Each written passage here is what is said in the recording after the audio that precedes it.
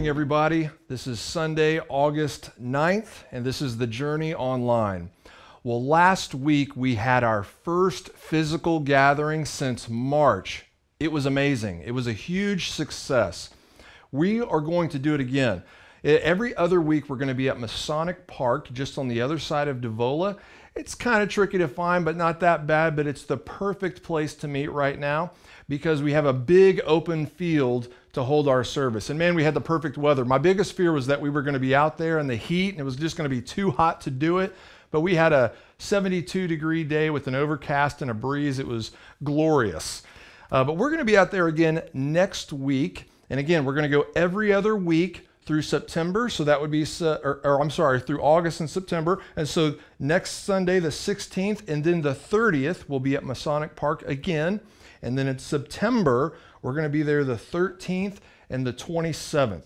Now, during this time, we're still going to be online every single Sunday. And so if you can't make it, if you're unable to attend or just not ready or just not comfortable, we're still going to be online just like this, just like we've been doing since March. But I can tell you that this is such a great place to spread out.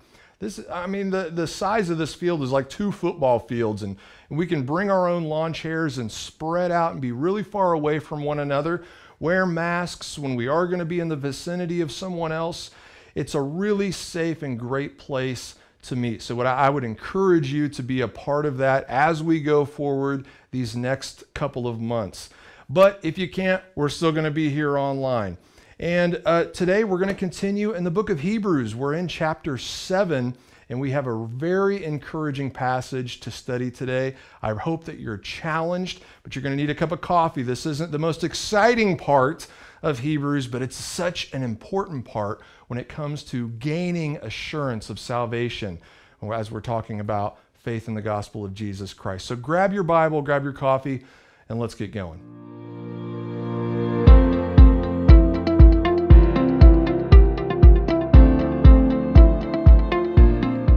Well, maybe you're like me and you grew up in an era of Christianity that was dominated by Christian decisionism.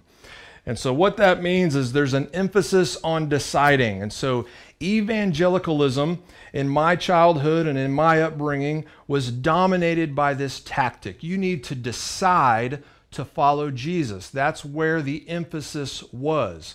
And it's often the case that this decision was presented to you in a very intense way. Maybe you've heard the car crash gospel presentation.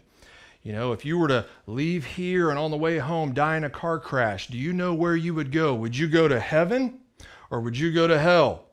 So it's pretty intense, right? And they would make that car crash seem very inevitable. So, you know, when the stakes are proposed to you like that, people get out of their seats. It works. It's effective because people are looking for security and assurance. And so many people, after hearing it presented to them like that, would instantly get out of their seats, go down to the altar, and say whatever they had to make sure they would end up in heaven later that day.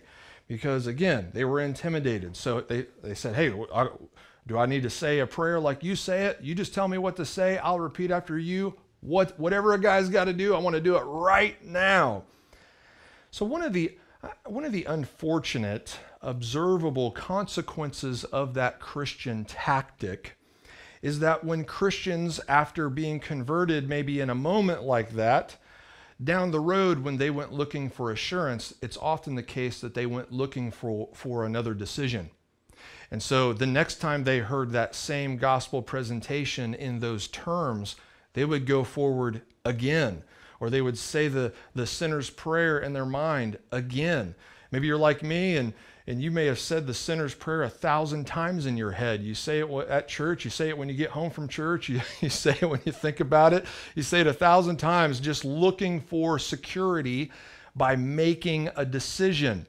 Or maybe you've seen that person go down to the altar time and time again, saying that sinner's prayer again and again, or rededicating their life to the Lord, or getting baptized for a second or even a third time because they wanted assurance of their salvation. And so while I think there was some good intention behind Christian decisionism, what happened was that it inadvertently caused a false assurance in people because it was rooted in their ability to make a good decision and not rooted in Christ. When they looked for assurance, they didn't look to Jesus. They started to think, well, did I decide enough? Was my decision genuine? Did I squeeze hard enough? Did I really mean it enough for it to count? They were looking for quality assurance in their decision-making skills. So why am I bringing this up? Well, Hebrews is teaching about assurance. He's teaching them not to look to their experiences whenever they're looking for assurance. He's teaching them to look to Christ. The book of Hebrews was written to a group of Jewish Christian converts who were lacking that assurance, and they were wavering in their faith. And so they were tempted to go back to their past or look for an experience that would validate a decision they thought they made. They were looking for security. And so Hebrews, to give them that security, again, he doesn't point them to themselves. He doesn't say to them, hey, you need to rededicate your life. You need to recommit to live for Jesus. You need to make another decision. He doesn't do any of that. The way that he promotes assurance in their lives is he says, consider Jesus. Deepen your understanding of who he is and what he's done, because he himself is our peace. That is the only place we're gonna find assurance, because he alone is our refuge. So again, they were tempted to look behind them, over their shoulder, back to what they were. They would look to the temple sacrifices. They looked to those rituals. They looked to the law. They looked to the Levitic priesthood, because they were insecure. And what Hebrews is saying is that, no, we have something that is superior to all of that. We have a great high priest in Jesus, who was designated by God a high priest after the order of Melchizedek. And then he's going to great lengths to explain how that is. And that's good, right? That's good that he goes to great lengths to explain how Jesus is in the order of Melchizedek as a high priest and why that matters. I mean, think about the assertions that he's making here in Hebrews. Right out of the gates, he's saying that Jesus is superior to angels. Jesus is superior to Moses. Jesus is superior to the Old Testament prophets. Jesus is superior to Abraham, the patriarch. And now he's saying Jesus is superior to the priesthood of Levi. Those assertions are radical. We have to appreciate how unthinkable this must have been to them. Well, if you're going to make an assertion that's so radical, then you have some explaining to do, right? That's what this content is. It's an explanation of these grand assertions. How is this so? Hebrews is the how so. He's helping them put it all together. He's helping them to consider the works of Christ and to put it all together with what they know in the Old Testament to understand how he is our refuge. So here in chapter 7, he is continuing this argument. And it's so healthy for us to understand this argument, because you and I today, we need the same assurance. We too need to understand the how so.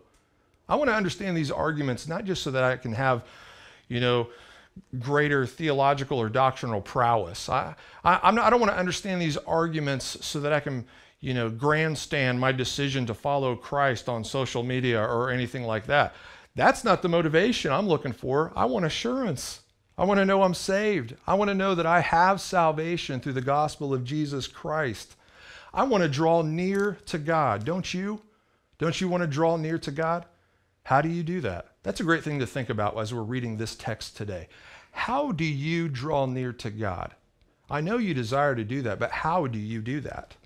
This is a great time to reflect and to examine how you do that, because how we draw near to God, that will determine how much assurance we have in our hearts. And so Hebrews is giving us those details when it comes to the priesthood of Jesus and when it comes to Melchizedek. He's doing that so that we can have a greater understanding of who he is. And so now he's elaborating on that. He's going even further so that they can develop even more assurance. He's going to show and explain the superiority of Jesus and his priesthood over and above everything they hold sacred.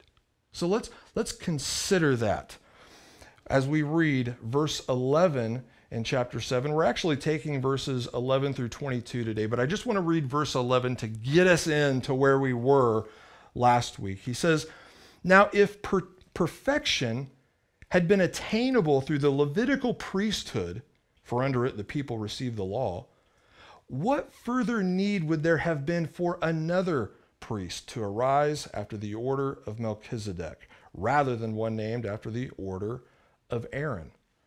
So here he knows what they hold sacred. He's anticipating the problem that they're going to have in their minds with Jesus being a priest after the order of Melchizedek. The only category they would have had at that point in time, unless they remembered everything about Melchizedek, which is unlikely, remember, there's not that much. Every time they would have thought about a priest, they would have thought about a descendant of Levi. So if you're going to tell me Jesus is a high priest, then naturally in the first century, they're going to think, oh, okay, well, how's he connected to Levi?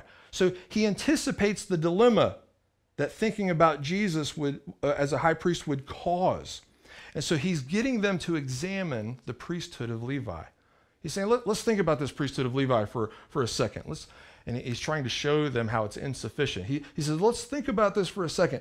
How many people do you know who have been perfected by the Levitical priesthood? Do you know anybody like that? Well, the answer is obviously no, right? As a matter of fact, if you skipped ahead to chapter 10, verse 4, he talks about the sacrifices of bulls and goats. And he says, it is impossible for the blood of bulls and goats to take away sins. Those rituals, those sacrifices that were performed by the Levitical priesthood, that's not what saves anyone. The blood of goats and bulls, that doesn't atone for anyone's sin. It doesn't take away sin. What that did was it was a reminder of sin. And so every year when they would do those sacrifices, it was a reminder of sins every year, it says.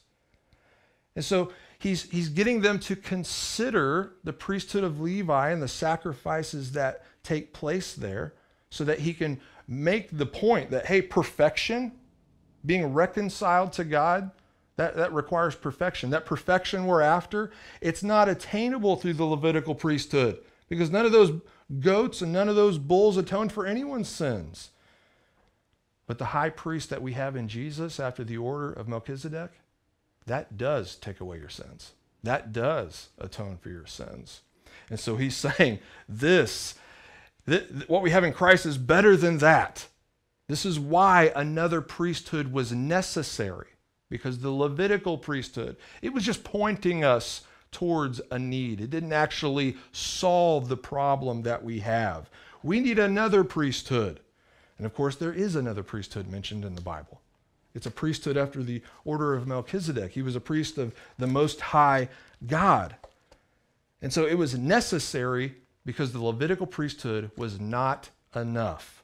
Let's continue in verses 12 through 14. He's anticipating more problems with this argument, and he is addressing them biblically.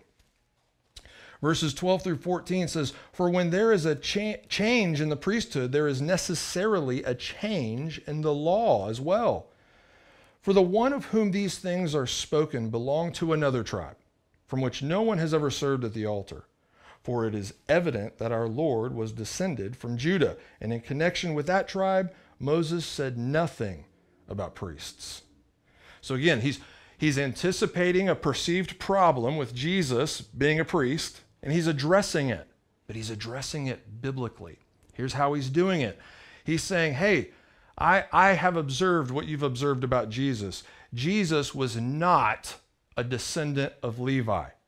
He was a descendant of Judah. And so we know that no one that has descended from Judah has ever been a priest, because that's not how it was set up. No one of that tribe has ever served at the altar. And so how is this resolved? This is a problem, isn't it? They had to be explained these things so they could get over these roadblocks. They had to understand these things biblically if they were going to get on board. That's the same thing you and I got to do. When we get to a roadblock or to something we don't understand about God or about the gospel, we have to dive into Scripture to understand these things. Just because we may not understand it doesn't mean it's not true. Maybe it means we need to dig deeper. And that's why we've been given God's word, so that we can always be digging deeper. And so that's what he's doing with this argument related to the priestly order of Melchizedek. So if Jesus is a descendant of Judah, how can he be a high priest? How is that so? Well, do you remember in the Old Testament, Melchizedek is mentioned twice. He's mentioned in Genesis 14. That's where we get virtually all of the information we have regarding Melchizedek. And we talked about that last week. But do you remember the second place in the Old Testament that Melchizedek is mentioned? It's in Psalm 110. Psalm 110 verse 4 mentions the future Messiah would be a high priest after the order of Melchizedek. So Psalm 110, that's a messianic psalm. People in Jesus' day would have seen Psalm 110 as a messianic prophecy, something that the future Messiah would be, or they'd have to fulfill that prophecy in order to be identified as that Messiah. And Psalm 110 was written in the Spirit by King David. And of course, when you look into these Old Testament prophecies, we see that it's a descendant of David that would be this Messiah. And you know who David was a descendant of? Judah. David was a descendant of Judah. We know that Jesus was a descendant of David, who was a descendant of Judah. So again, what does Psalm 110 say about this future descendant of Judah that would be our Messiah? What does it say about him? When you read in Psalm 110 verse 4, it says this about that future king. God says through King David, "The Lord has sworn and will not change his mind. You are a priest forever after the order of Melchizedek." So this future king, this future Messiah, according to God, according to Psalm 110 verse 4, would also be a priest after the order of Melchizedek. And so the author of Hebrews is saying, I know you have these roadblocks, right? So let's solve this biblically. Let's look back into the Old Testament so that we can make sense of how this Messiah, this king, could also be a priest. He's saying it's because it was supposed to be that way. This is exactly what God said this Messiah would be. He would also be a priest after the order of Melchizedek. And so he's elaborating on that argument, and he's explaining to them how Jesus, how the unique life, death, and resurrection of Jesus is the fulfillment of Psalm 110 and this argument that this Messiah would be a priest after the order of Melchizedek. Let's continue in verses 15 through 17. He says, "This becomes even more evident when another priest arises in the likeness of Melchizedek, who has become a priest, not on the basis of legal requirement concerning bodily descent, but by the power of an indestructible life. For it is witnessed of him, you are a priest forever, after the order of Melchizedek." So here's the logic, right? He's saying, hey, look what the Old Testament teaches about this future king, this Messiah that we are anticipating. It's saying that he's a descendant of Judah. Well, there's one box checked off for Jesus. He, in fact, is a descendant of Judah, and that's what the prophecy said would be true of the Messiah. What else does it say about this future Messiah? Well, according to Psalm 110, verse 4, it says that this future king, this future Messiah, would also be a priest forever after the order of Melchizedek. Well, how could this king also be a priest forever? How is that possible? Well, Jesus checks that box too, because he lives. He died, but he rose again and ascended into heaven. He lives. He is eternal. He's saying Jesus checks this box because his priesthood never ends. He will be a priest forever by the power of an indestructible life. He conquered death. That's how he alone is the fulfillment of these Old Testament prophecies concerning the future Messiah. That's why the argument about The Melchizedek is so important because only Jesus fulfills the prophecy concerning it. So isn't it great that the author of Hebrews, he's trying to witness to these Christian converts and shore up their faith? Well, if you're going to do that to a believer in God, you're going to need to use the Bible. If you want to give assurance to another believer, use the Bible. That's how God gives his people assurance. They were tempted to look back to rituals and things like that and customs. He said, okay, well, let's look back there. Okay, let's look back there. Let's look at this Old Testament sacred scripture and see what it says. See what it's leading us to.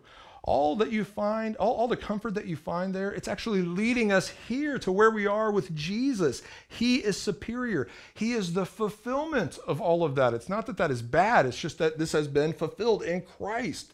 The comfort that you seek there has brought us here to a superior comfort.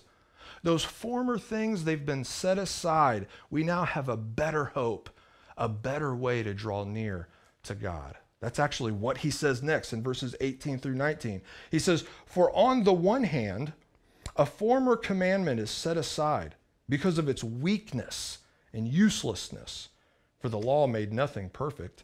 But on the other hand, a better hope is introduced through which we draw near to God. Now again, it's just so hard for us right now to appreciate how offensive this language would have been, how radical it would have been to their ears to hear. He's saying everything you hold sacred, it's actually weak. It's useless. That's not its purpose. You're trying to use it for something that it was not purposed for.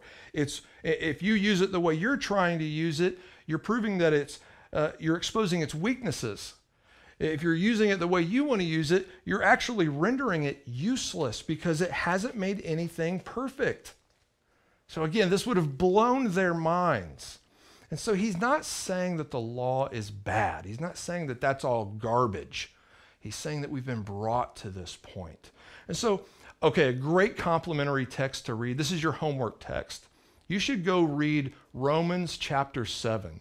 And so Paul has virtually the same argument at greater length. Go read Romans chapter 7 or do what you can do when we're online right now, right? Press pause, get your Bible, and read Romans chapter 7, where Paul has this argument that the law is good, but here's the purpose of the law. All right? What Hebrews is doing right now is he's saying, hey, the law's not bad, it's good, but again, you're trying to use it what it wasn't designed to do. If you're trying to use the law to draw near to God, you think you're going to follow it enough to draw close to God, you're going to be really frustrated because you're going to find the same thing we all keep finding when we go there for that. We keep failing. We're not perfect. We're going to fall on our face time and time again and feel insecure in our faith because we are not perfect. We're not good enough. That's not what it was designed to do. The good and holy purpose of the law is not so that we can follow it and be perfect. It was to expose how we are sinful. That's the purpose of the law. It exposes our inability to perfectly follow it. So it doesn't give us hope in that regard because we keep failing to live up to the law. It exposes our need for grace. It exposes our need for the gospel. It's good. And so that's what the gospel is. It's a promise of grace. It's a promise of grace through Christ. And so if we lose that truth in the gospel, if we lose that truth and we keep trying to create experiences or things to give ourselves assurance, what we're going to end up doing is we're going to take that Old Testament law mentality. We're just going to repackage it and call it Christianity, and we're just going to be right back to square one. And I think that's what happens a lot of time. As a matter of fact, I think many Christians today are actually more comfortable, for some reason, they feel more comfortable with this Old Testament mentality than they do New Covenant life in Christ. And you're doing yourself such a grave injustice when you do that. We don't want to repackage the law and call it Christianity. We don't want to create some new external code that we think we have to follow in order to draw near to God. Yet, I think we do it all the time.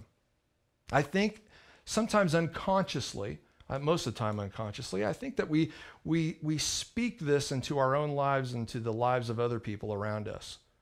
We say, well, hey, if I really want to draw near to God, I got to walk this way and I got to talk this way. I got to do this and don't do that. If I could just get my act together, then I'm going to draw near to God. I need to look like this and make sure I don't look like that. That will make me draw near to God. Then I will feel close to him. I need to sing these songs and don't sing those songs. I need to be in the cutting edge of ministry in order to feel close. I need to do more of the Christian life in order to draw near to God. Okay, listen, that mentality is legalism. That mentality will steal assurance from you because it's work-centric. It boils down to this. When we try to create these experiences and force this effort to draw near to God, we're basically saying, I trust in myself to draw near to God over and above trusting God's gospel to draw me near to him. Did you see that? You see that fine line that's there? We don't want to trust in ourselves to draw near to God more than we trust God to draw him near to him, to draw us near to him. There's a really fine line that we fail to see here that robs our assurance. So let me flesh this out a little bit more in American Christianity, because this is just what I observed, not only in my own life, but in the lives of others around me as I exist in this society. I think a lot of times when people feel distant from God, they say, okay, what do I got to do? I know.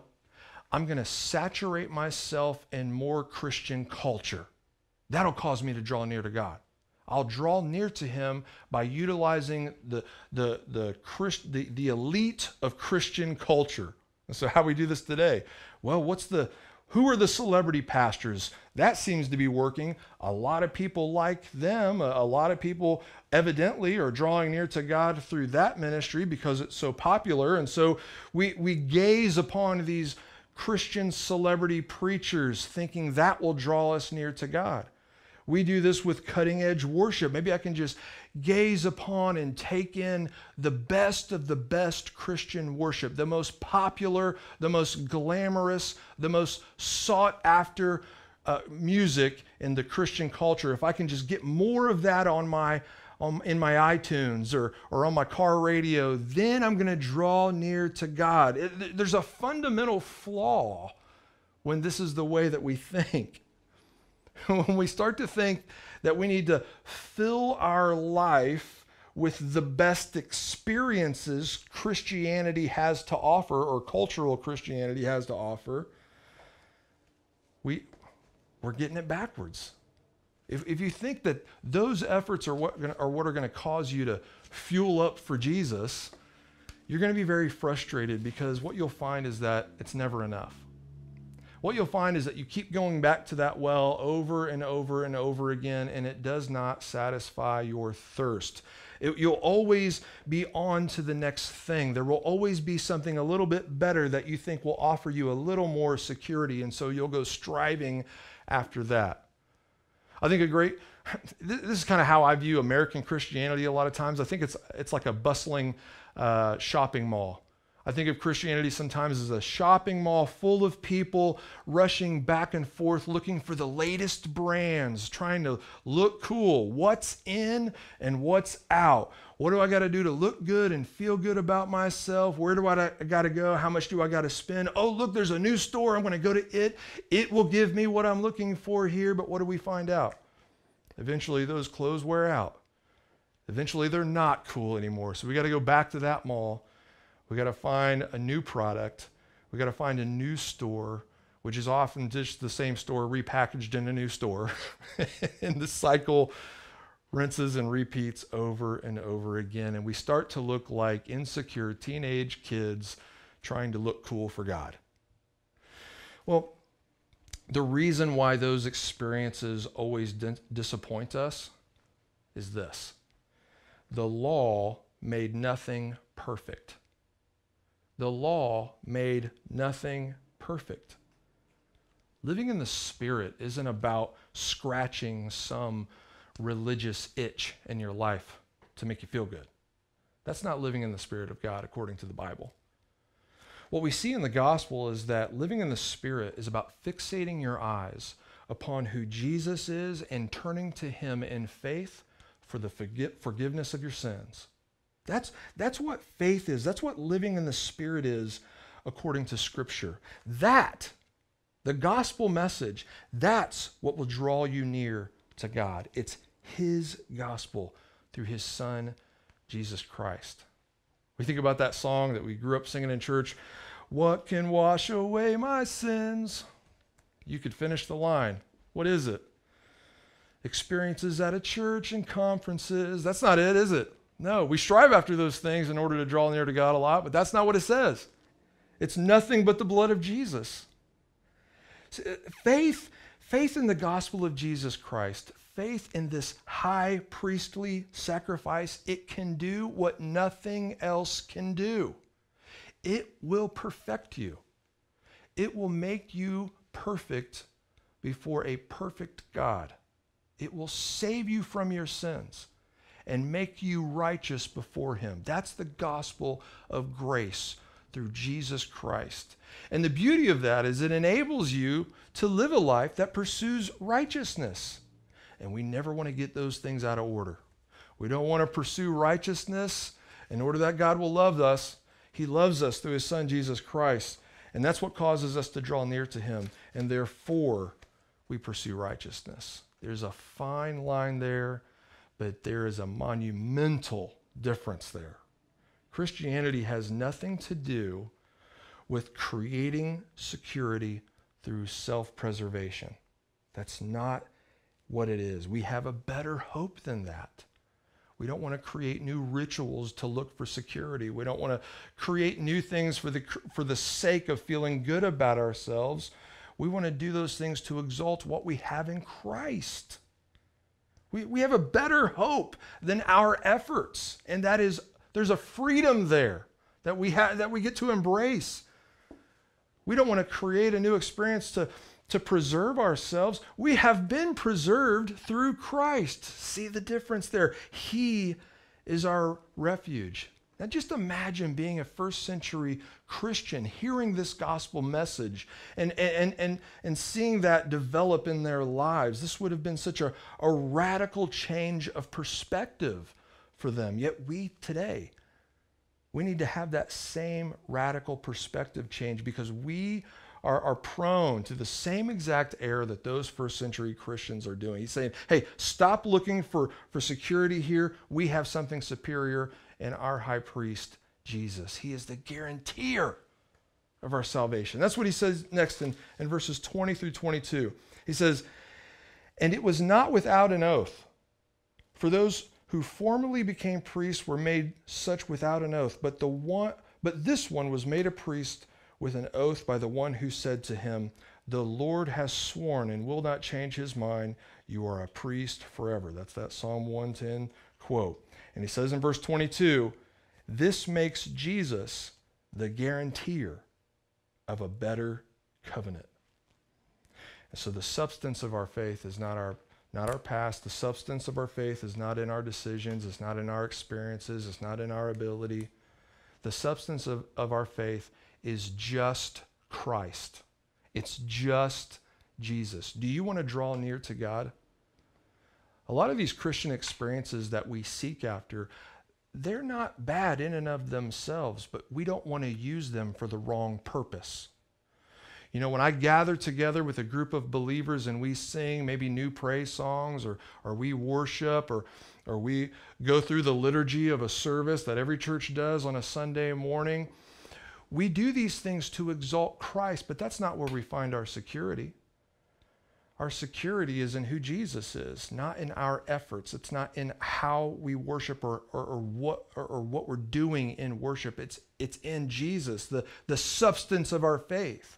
That's the purpose of all these things that we do as a Christian, to exalt Christ, because he alone is our refuge. He's the only place we can look to find assurance. Let's pray. Lord, We thank you so much for your word that helps us to deepen our understanding of who you are and how we are to live.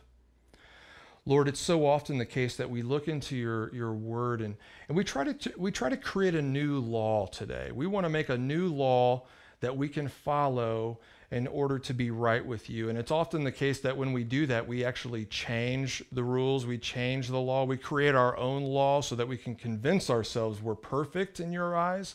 But Lord, we know because of your word, that's not how this works. Lord, you have given us your law to show us that we are sinful. But Lord, you've given us your law so that we can see the amazing grace that we have through your Son, Jesus Christ. He alone is our refuge. He alone is our hope. He is the substance of our faith. Thank you, Lord, for what we have through your Son. And it's in his name that we pray. Amen.